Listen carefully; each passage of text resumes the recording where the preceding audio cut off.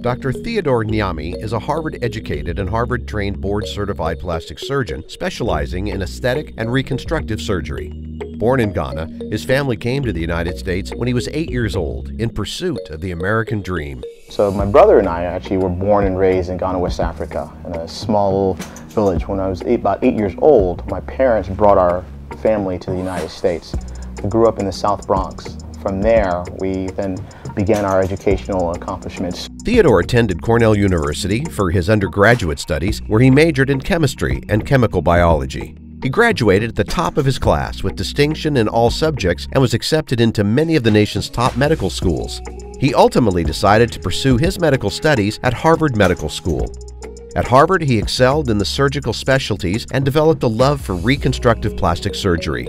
After graduation, he was one of 3 selected out of hundreds of applicants to train in plastic surgery at the Harvard Plastic and Reconstructive Surgery program.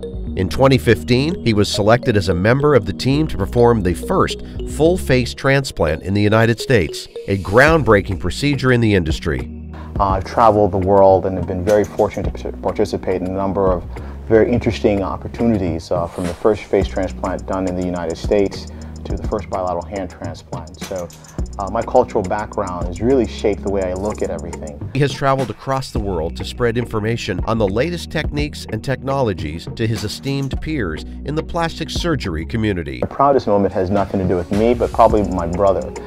My brother, as I mentioned, is a practicing neurosurgeon. When we first came to this country, we didn't speak any English.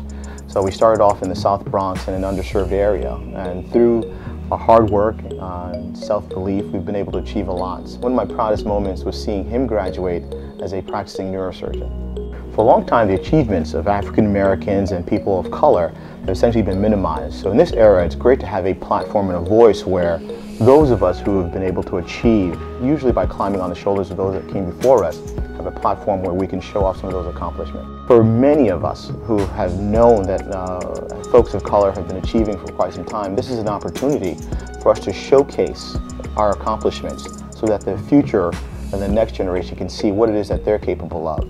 The things that we've been able to achieve today, our next generation should be able to build on. And that's why it's so important and so critical in today's time.